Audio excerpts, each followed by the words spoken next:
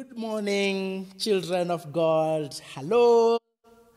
There at home, I hope you're well and you can hear me and see me here well as we are going to learn and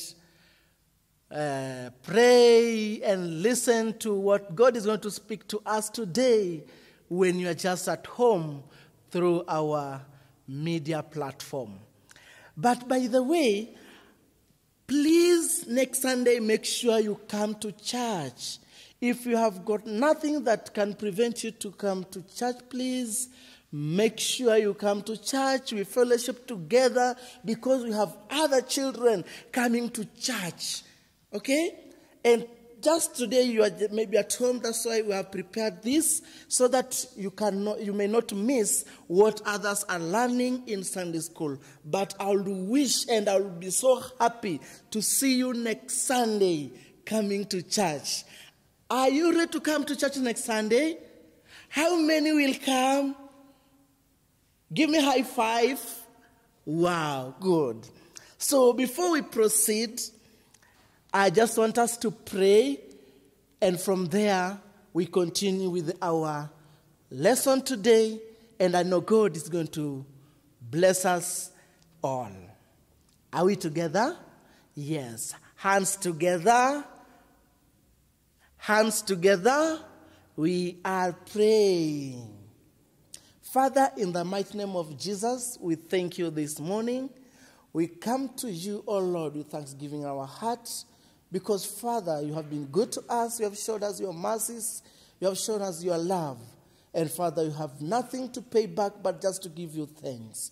Lord, we say that you may come as we are preparing our hearts to listen to you today. That, Father, let your Holy Spirit come and reign, come and take over.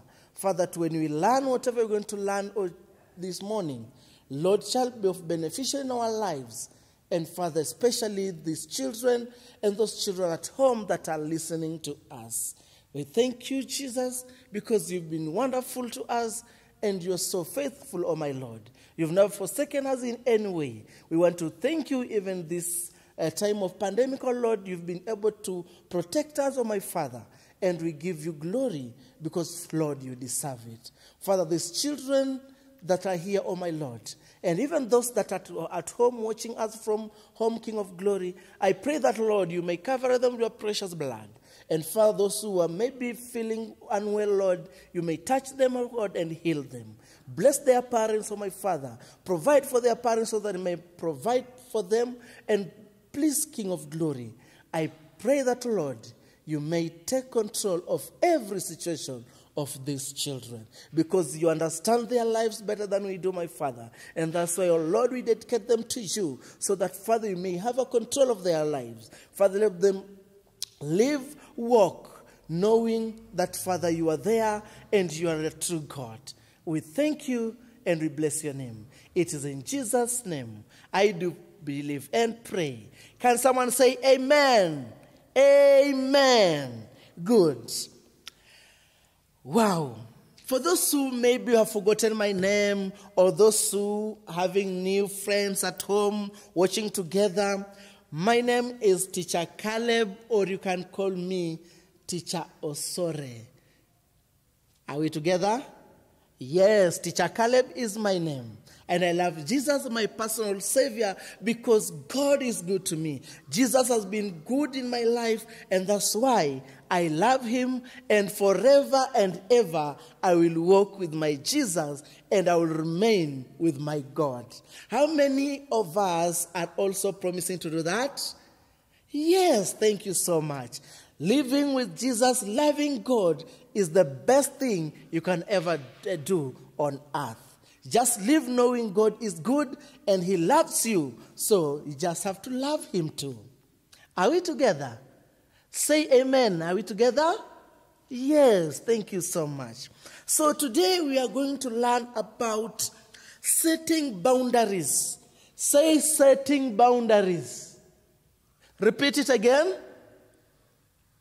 Yes, setting boundaries. And this one is a topic we are learning from the major topic of purity, where we learn that we need to be pure.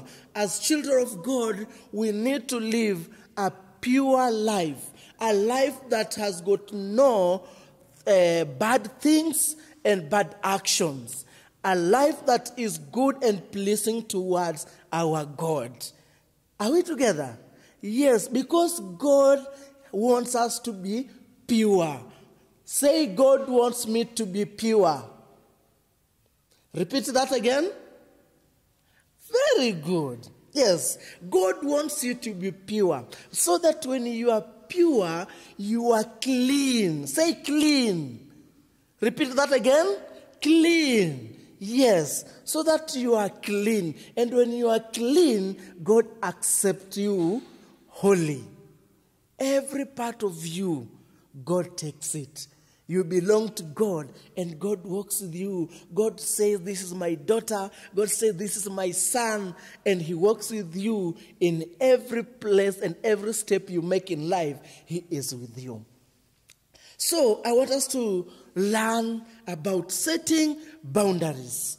We want to know, what is this setting boundaries? What do we need to do at certain point? What do we not need to do? And what are we supposed to do at the right time, right place? Yes, we need to learn that today. And I'm praying that you may listen to me, because we are going to learn a very interesting thing that you'll never forget in your life. And it will help you from today until the day you'll be old.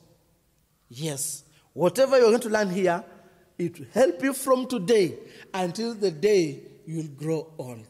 140 years plus. How many of us want to live 140 years? Wow, yes, that's a blessing. Yes, thank you so much. So, our lesson, we are going to get it from the book of Genesis. Say Genesis. Genesis. Very good. Genesis chapter 9, verse 1 to 12. Genesis chapter 9, verse 1 to 12. How many of you have Bibles?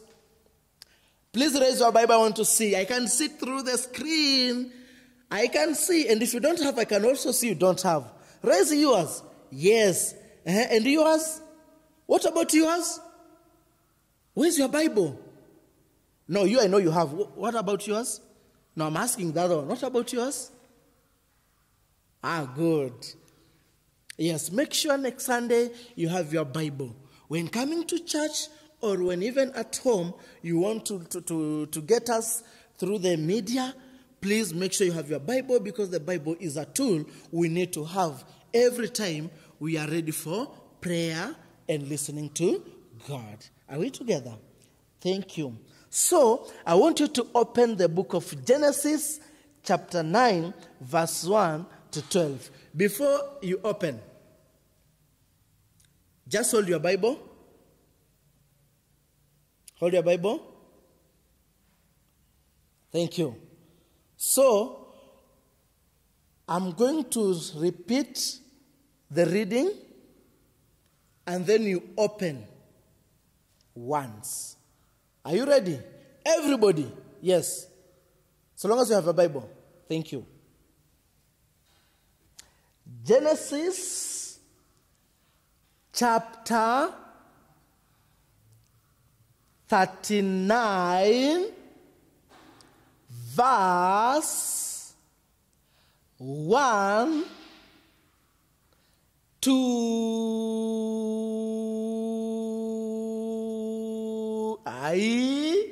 Genesis chapter 39, verse 1 to 12. Very good. Yes. Are you there? Are you there? And you? Good. I want to read, and as I'm reading, I want you to read your Bible too, so that we go together, we understand together the readings, so that when I'll be explaining, you know what I'm talking and where is coming from the Bible. Are we together? So when I'm reading, you need also to read. Okay? Okay? Hello? Hello, hello? Yes. So, if you're there, the Bible says,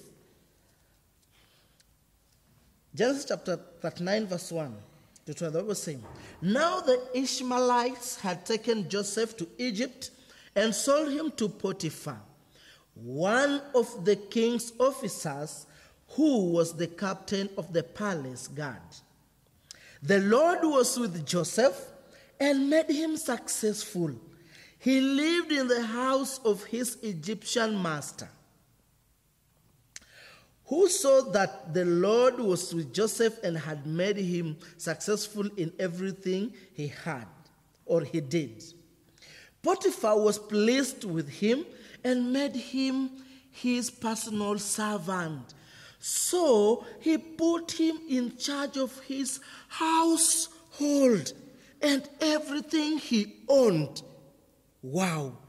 From then on, because Joseph, the Lord blessed the whole household of the Egyptian and everything that he had in his house and in his field. Potiphar turned over everything he had to the care of Joseph and did not concern himself with anything except the food he ate. Joseph was well built, and good looking, was handsome. Wow. How many of you are handsome or beautiful? Good. And after a while, his master's wife began to desire Joseph and asked him to go to bed with her. But Joseph refused. He refused and said to her, look, my master does not have to concern himself with anything in the house because I am here. He has put me in charge of everything he has. I have as much authority in this house as he has, and he has not kept back anything from me except you. How then could I do such an immoral thing and sin against God? Although she asked Joseph day after day, he would not go to bed with her. But one day when Joseph went into the house to do his work, none of the house servants was there. She caught him by his robe and said, come to bed with me. But he escaped and ran outside, leaving his robe in her hand. Now, this is the story of Joseph. We've learned about Joseph in different ways and other stories. But here is a totally different story about Joseph that we need to know and learn how to work with it. Now, Joseph here, he was blessed, by the way. Joseph was blessed by God just from the word go. So, God used Joseph in many ways. And God wanted to bless other people through Joseph. Because in Joseph, God saw something. God saw something in Joseph when he was just still young. The same way you are young like this, God has seen something good in you. Say, something good in me. Repeat that. Again. Something good in me. So, Joseph had something. Maybe other people could not have seen what God had seen in Joseph. But God saw Joseph as a different child, as a blessing to other nations or a blessing to other people. So he used Joseph to bless other people. And he made sure that every way that Joseph went, every step that Joseph made, every place that Joseph sat or slept, it was a good and safe place for Joseph to survive. And here now, these people, they sold Joseph. You can imagine. Can you imagine you being sold to someone? Or you being sold to another country? Not even someone, to another country. Can you imagine someone had just come? We don't want Shiko. Let's take Shiko to Uganda. We don't want Njeri. Let's take Njeri to Tanzania. We don't want Mike. What's your name? Yes, Mike. We don't want Mike. Let's take Mike to where? To Ethiopia and sell him there. Can you imagine that scenario? Is it good or bad? Yes, it is bad. Can you know, Joseph was sold. But in that event of being sold, these people, they never knew Joseph was working and walking with God. God was with Joseph in every place that he went. And instead of Joseph, he was sold as a slave. Do you know who is a slave? Do you know? A person who is just working for other people without payment. Maybe the only thing you'll be given is food. Yes. That's what people wanted Joseph to become. But let me tell you, our God is very faithful. Say faithful. Yes, our God is very faithful in that even Joseph walking into that place, a new place that he was sold. So I'm sure he was looking around, looking at people, wondering where he is, wondering what will happen. Maybe someone will come and beat him, or someone will come and cut his neck. So he was just confused. But God, through that situation, through that event, he came in and he blessed the way of Joseph. So, can you imagine now the master himself, say the master, yes, master comes and looks at Joseph and he says, my son, I want to put you in charge of everything here. Wow, can you clap to that? It was a good thing. Clap, clap, yes, yes. Can you imagine the master came and looked at Joseph and said, no, I will put you in charge of everything that I have and I own. And Joseph was like, wow, yeah. And Joseph was a good boy. He never misused the opportunity. You know, when God gives you an opportunity, you should not misuse it. Are we together, children of God? Are we together? Yes. When God gives you an opportunity, for example, God has given you an opportunity to listen to his word. So you're not supposed even to make noise, to talk to people. You have to listen and listen so that God can bless you more and more and more. Say amen. Yes. Now Joseph became a blessing. He became a blessing. So what people maybe could have wondered that maybe a bad thing would have happened to Joseph. No, it was different. Now Joseph, he becomes a good boy in the house of the master. He eats well. He builds muscles like this mine. Are you seeing this, my muscles? Yes, even these ones. Huh? These are not muscles. Well, they are what? Yes. So Joseph was masculine. He had muscles. Can I see your muscles? Boys, can I see your muscle? Do this. Can I see your muscle? Good. Yes. Joseph had those muscles. Yeah? And then he was handsome, looking very good. And then can you imagine now the master's wife? Can you imagine? The master's wife. He starts now misleading Joseph. He tells Joseph bad things. He wants to sleep with him. Gosh! Say gosh. Hey. Say no. Yes, no. Can you imagine? The master's wife tells Joseph you want to sleep with him. That is bad. That is too bad, yes? Yes, it is too bad. Or that is good. No, it's not good. It is too bad.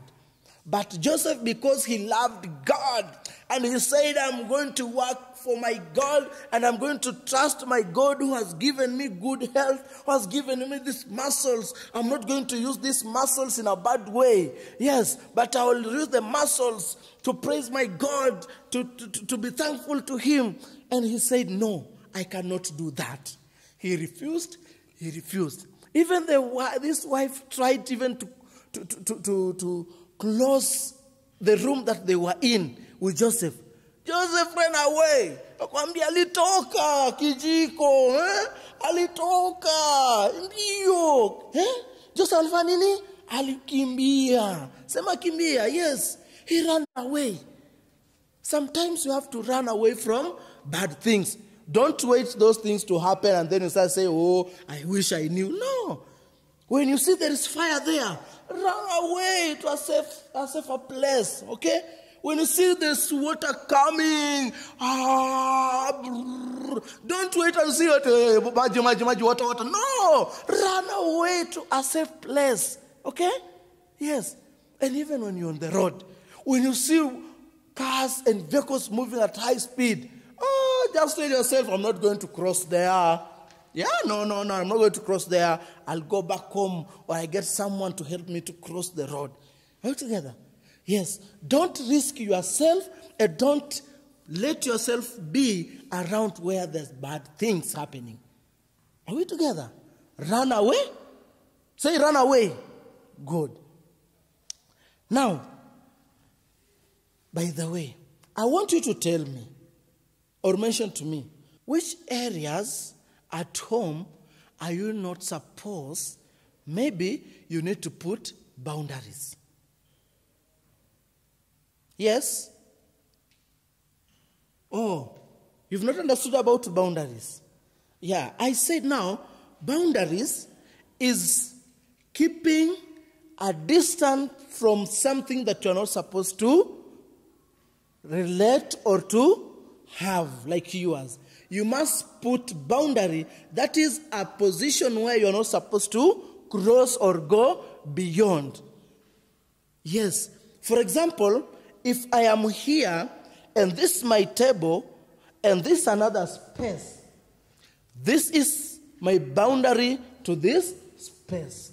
I'm just supposed to be here and talk to you the way I am talking.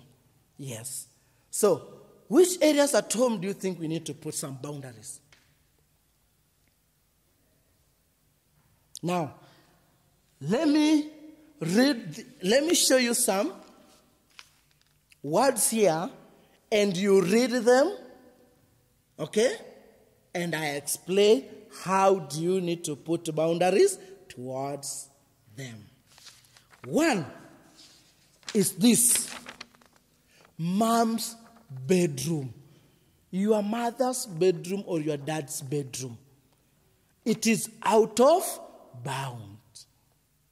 Are we together? You're not supposed to get into that bedroom without permission. Okay? Because that is a place that belongs to your daddy and mommy. So before you get in, you have to do what? To ask permission, whether they are in or out. If they are in, you knock. You knock. Yes, who's that? It is me, mom. Please, can I come in?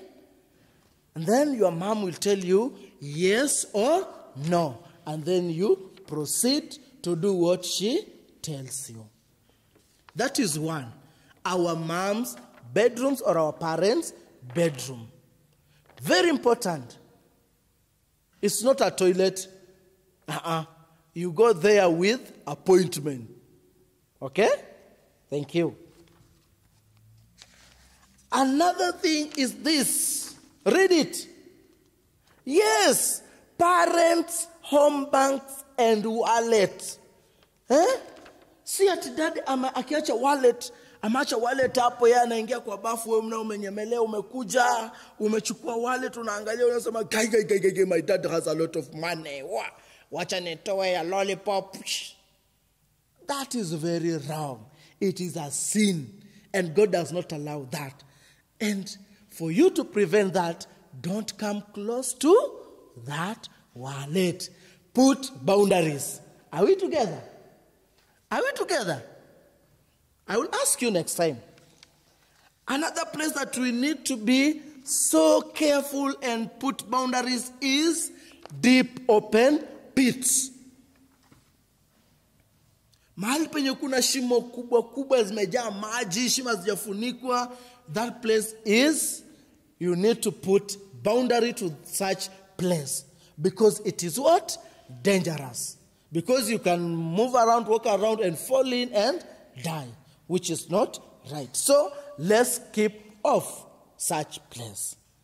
Another place is fire and burning things.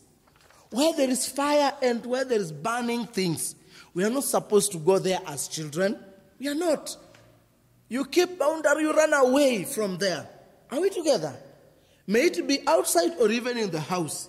If it's in the kitchen, don't go to the kitchen when they are cooking or when something is being cooked, because it is dangerous for you. Thank you. Another one is a busy road. Say a busy road. Yes, like Thika Road.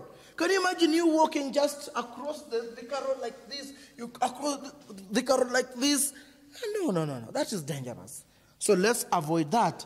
Make sure when you want to cross the road, you look left, right, left. Or right, left, right. You make sure it is clear, there's no any vehicle. And then you do what? And then you cross. So those are the areas we need to put boundaries. And it is my prayer that this week, as we are going to school and to do other things, we are going to set and put boundaries to some things. Things that are not concerned with us, let's put boundaries to them. Yes, we have got no option. Kama kitu haikuhusu, weka boundaries, sema siendi hapo. Ati njoka amekuita muende mcheze nini? Kati. Na uko na homework hujamaliza. Sema no, siwezi enda kucheza katika sijamaliza homework. Hapo make a boundary. You choose what is good for you. Are we together? Now, our memory verse will come from the book of Psalm, chapter 1, verse 1. Wow, so easy. Psalm chapter 1, verse 1. What does it say? It says, blessed is the one who does not walk in step with the wicked. Blessed is the one who does not walk in the step of the wicked. That person is blessed. So what is the opposite? When you walk in the step of a wicked person, you become cursed instead of being blessed. So our purpose is to be blessed. So what do? We need to be doing good and right things, always at the right place, at the right time. So the Bible says, blessed is the one who does not walk in the step with the wicked, or stand in the way that sinners take. You don't need to walk in the steps with the steps of a wicked, or standing where this sin can get you. So that one goes back where I said, you knew what? You run. Yes, you run to avoid that. Are we together? Thank you. Now, I want us to repeat this memory verse so that you can get it better. Psalm chapter 1, verse 1. It says, blessed is the one who does not walk in step with the wicked.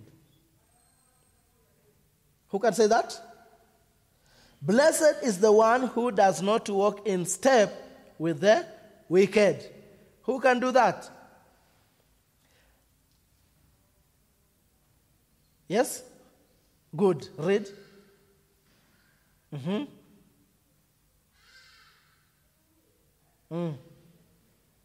Good. Blessed is the one who does not walk in step with the wicked, or stand in the way that sinners take, or sit in the company of mockers. So the Bible has mentioned three things here, or three types of people they can be. Mockers, wicked, and blessed. So, for you to be blessed, you don't need to be near to walk in the steps of wicked, or to walk in the company of mockers. If you want to be blessed. Are we together? Are we together? Yes.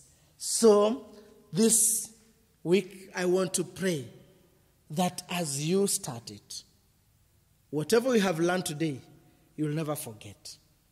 We shall make sure we find a way of putting them together for you for reference or for future purposes. Are we together? So may close our eyes as we pray. Father, we thank you. We come before you once again, King of Glory. We say thank you for the good time, O Lord, that you have had. Your lesson, O my Father, what you have learned. King of Glory, it has been of beneficial to us. Father, as we have learned, King of Glory, I pray that, Lord, these children, they may take it and use it. That, Father, you may control them, you may take good care of them, lead them, and all glory shall be unto you. It's in our Jesus' name I pray and believe. Can someone say amen? Shout amen. See you next Sunday. Come to church. I'm hoping you are going to come to church, and I pray that God is going to keep you so that you come to church. We learn together with other children. Are we together?